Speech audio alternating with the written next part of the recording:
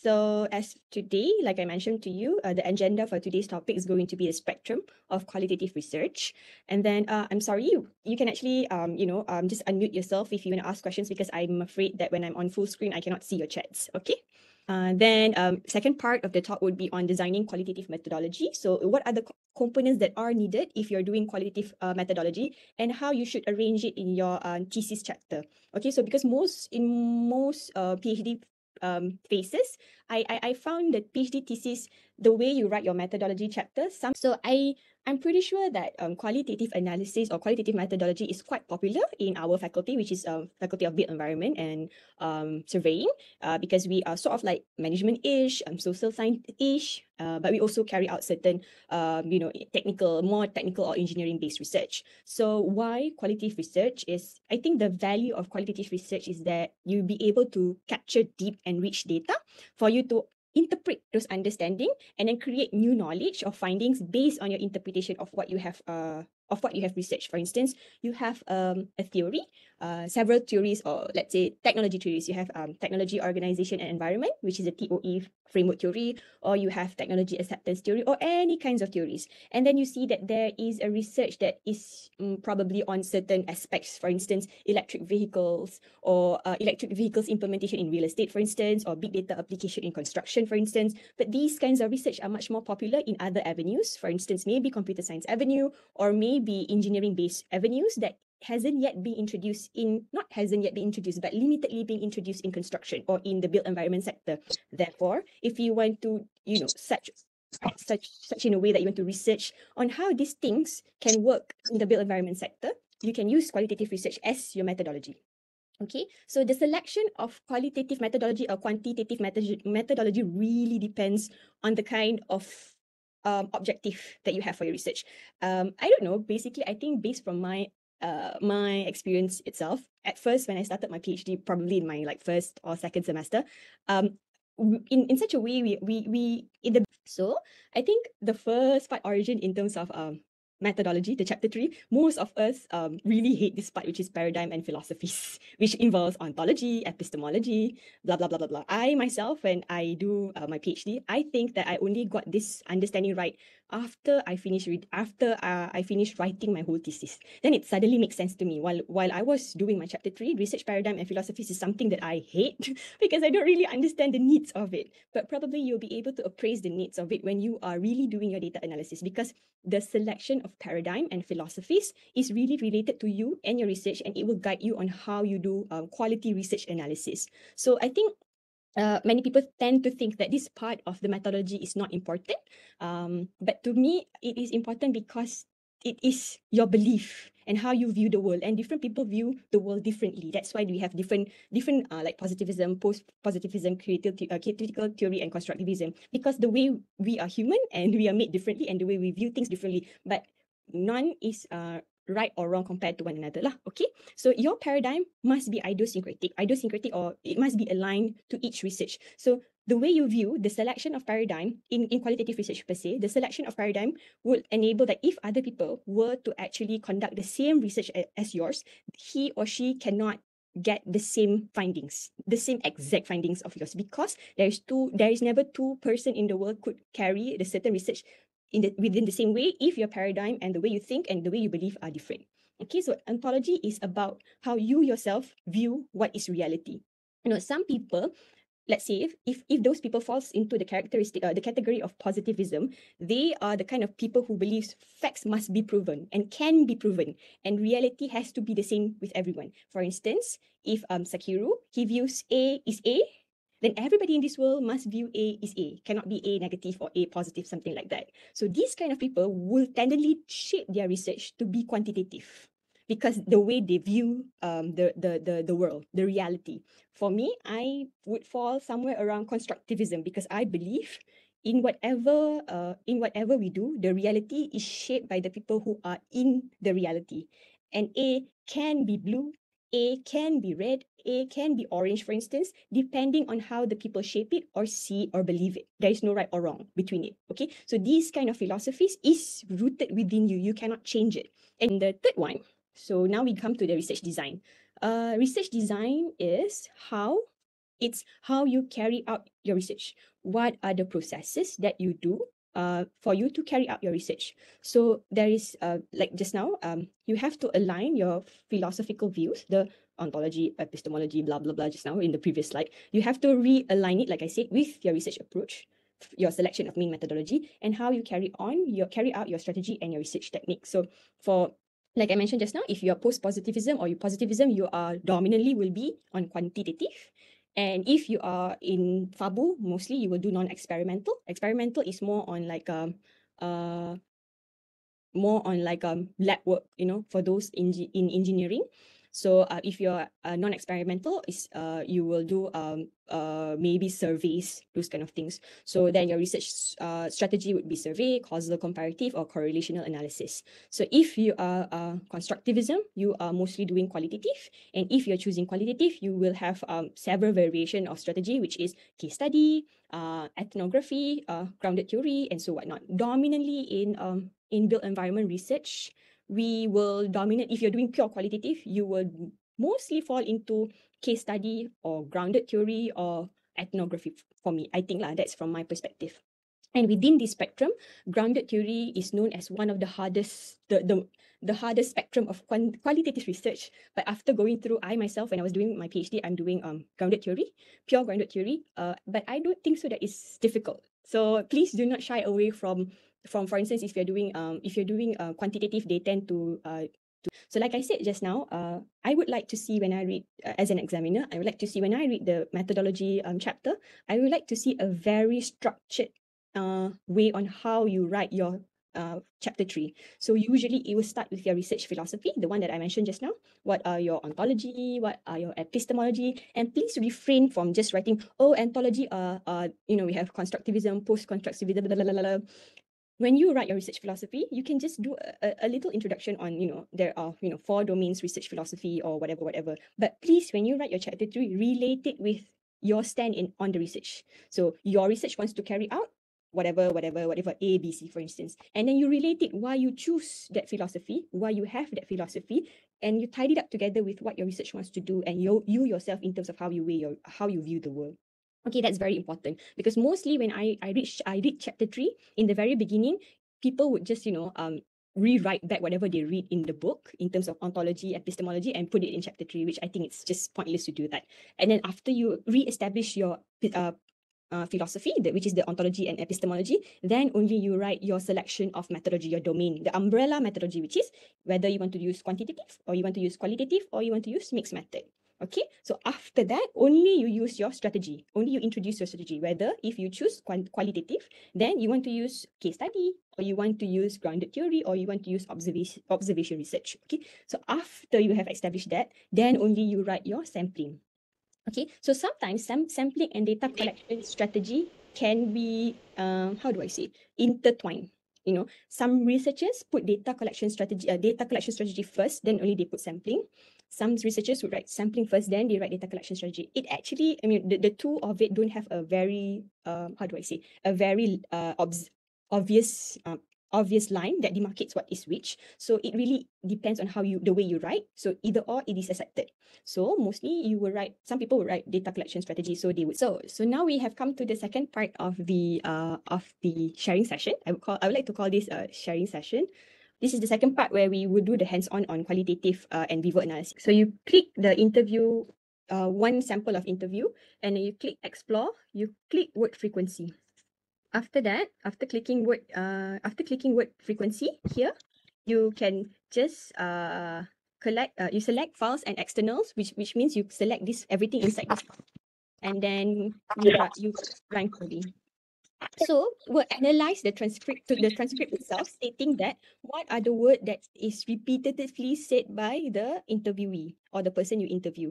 Okay, so you want a better visualization is that, so you can see, okay, this person, participant 1, is talking mostly about data, and he's mostly talking about cost system. So the bigger the word is, and the much more it is at the center of the word cloud, it is more significant for that interviewee, for that participant. Okay, so you kind of like get the rough idea for your interviewee what are they saying. So you can actually left click or right click, and you can print it out. So you can print this if it makes sense for you, and then you put it in your data analysis chapter later on, chapter 4. Okay. So different people might have a different word cloud. So let's check whether participant 1 and participant 2, their word cloud is the same or not. So yes. So the second person also mainly talking about data, and then they talk about project, for instance, and costs. So on top of the participant one who talks about data and cost, this person talks about data and project, for instance. So you can just like, have a quick word or quick check about what your interviewee is saying lah. Okay. After you have done that, so this is where the tabs here is where you can just go to your previous analysis or what you have done lah. If you don't want, you just click and then it will just go vanish lah. So that is word familiarization, one technique. Okay, that is called word cloud. Okay. For instance, he or she is talking about that is why it is limited to 5 years because we use straight line regression. For instance, this is analytics. This is analytics techniques because it is straight line regression. This is very descriptive.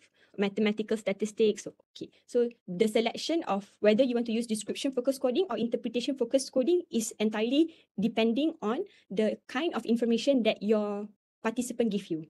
If the participant is addressing very basic fundamental questions, then you mostly is going to use description focused coding. But if your participant is giving you data, something that is very complex, very deep, and very subjective or abstract, then you use interpretation focused coding. But you can also use both. Just what you need to do is, if you use qualitative research, you have this thing called memos. So you just note, okay, if you do description, which code is description focused coding and which code is interpretation focused coding. So this is to protect yourself when you are doing your viva later on. Okay. So how do you code? Okay. How do you code? For instance, here you want to code. My findings is very, very, very extensive. For one interview, sometimes I have up to 18 pages. So which is why it's going to be a lot. Some interviews, shorter interviews, usually it will fall between 5 to 8, but a very rich findings interview would give you up to 20 pages. Okay. For instance, QS need to find something to back up their decision.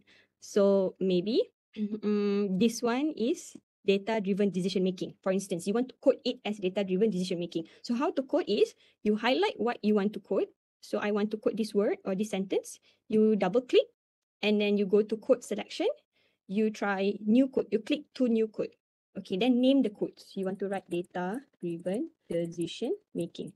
And then please click on aggregate coding from child codes and then click done. So the thing will be code here. So if you look at here, codes, see there is a new code is already appeared in the system called data-driven decision making.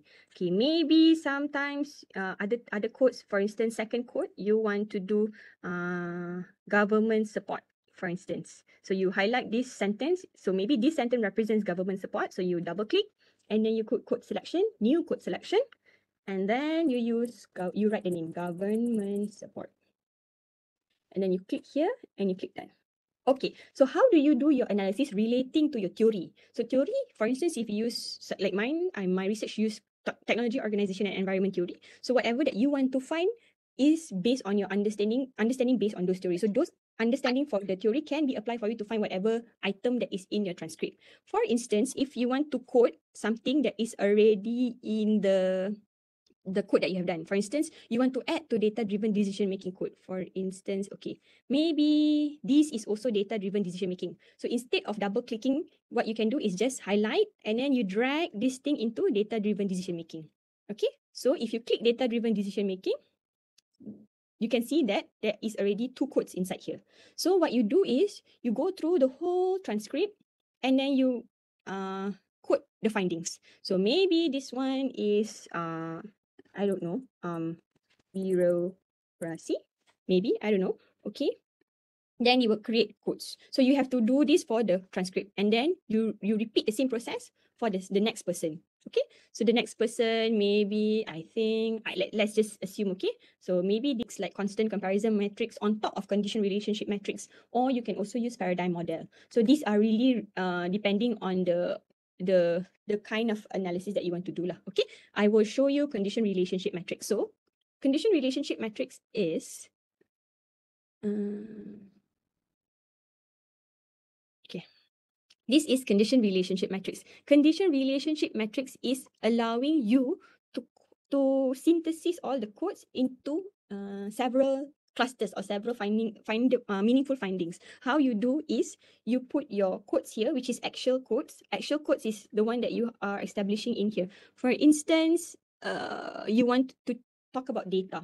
So here, data, for instance, you write data. So then you first do not put y, because this is the last that you have to put. What you have to do first is with or what. Ask yourself question with what properties. So what is the properties of data? For instance, here, properties of data are data security, data access, data availability, data characteristics. You think that that might be the properties of data. So you put here. What is your understanding based on all the things that you have coded? So what you want to, when you want to check what you have coded, is you just, click this two. Okay, this talks about data security. This is what you code from the interview that you have done. Okay, so then with what also sometimes you need facilitation, and then you need to ask yourself how. For instance, data security. How is the data security being established? So based on your findings in the data here, you answer yourself here. And then here, this column is concerns. So you can write whatever you ask yourself sometimes. Oh, I'm not sure about this, or A is contingent to B, A is contingent to C, for instance. So once you have finished writing this column, properties, facilitation, and relationship, then you can only do definition. Because definition, compare, you click diagram, compare codes, and then underneath this, you want to compare this and this, for instance, or you want to compare underneath big data attributes, you want to compare power and you want to compare skills. So you select. When you do comparison, you can only compare two things, okay?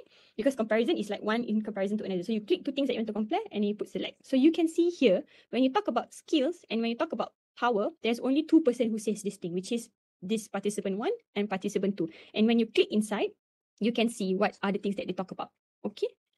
What is the visualization just now? Alamak. It is gone. Hold on, yeah. Let me try another one.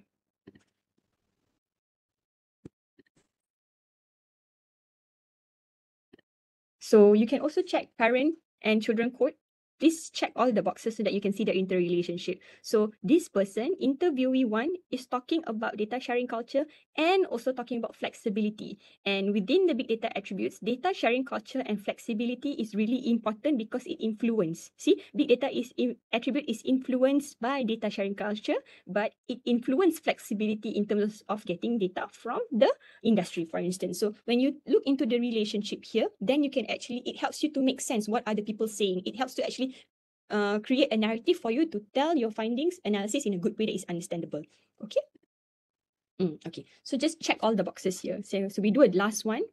Maybe you want to do here power. So you take diagrams, codes, and then let's do maybe big data potential. We use this one, and then we want to compare it with, oh no, this one and this one. Select. See, these are the people. 4 participant is talking about data-driven decision making and centralized data accessibility. So you can write about this. So see, and it is within big data potential. And all these things impacts competitiveness. So this is how you visualize the data. Again, if you want to print this, right click and then create print or export diagram. Sorry, usually we use export diagram. And then analysis link data on competitiveness, maybe, because all those leads to competitiveness, right? And then, okay. So you will have that in PDF here. Where's my cursor? Ta-da! So you can take this, snapshot this picture and put it in your chapter 4. Okay, I think that is all the visualization that is important visualization for you to support your findings. I would like to remind you again that you don't have to do all of the visualization. The visualization is selected based on how you want to represent your findings in a meaningful way. Okay, so I think that is it from me today. Thank you very much. This is